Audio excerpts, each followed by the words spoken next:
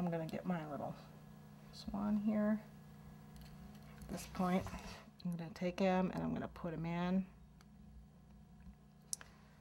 And then I've got some little cute little duckies here. And I'm going to take one of my drop flowers that I've got, and I can put that in the front here. A little bit of interest, a couple eggs. Okay, that's about all I'm going to put in the front.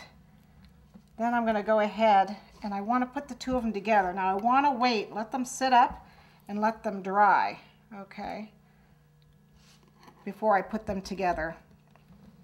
So give them a good, probably 15 minutes, half hour, and let these dry so that nobody's moving anywhere.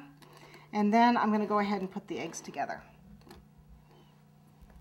Okay, I'm going to go ahead and put these together. When I put it together, I want to make sure that I don't see the seam down in the bottom there. You can tell that the grass doesn't quite make it up to the leg. So what I'm going to do is fill in a little bit of this front here with some grass.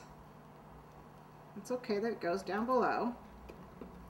And then fill in a little bit back here so that it looks like it meets. I don't have a big gap. Then what I'm going to do is I'm just going to take white. You don't have to use white. It's white. This is a number 8 tip.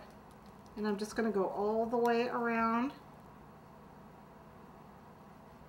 And okay, a little bit's going to squish out. It's okay. We'll wipe it off.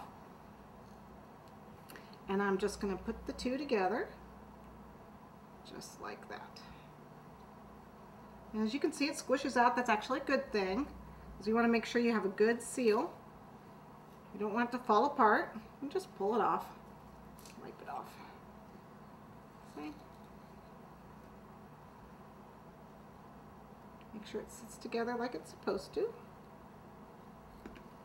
And now we're going to let that dry for a few minutes, and then we're going to decorate the outside. My base is now dry, and my frosting has had a little time to set up, so I'm going to go ahead and join my base with just a little bit of royal icing to my egg. You just set it down. And now I'm going to let that dry for a few minutes.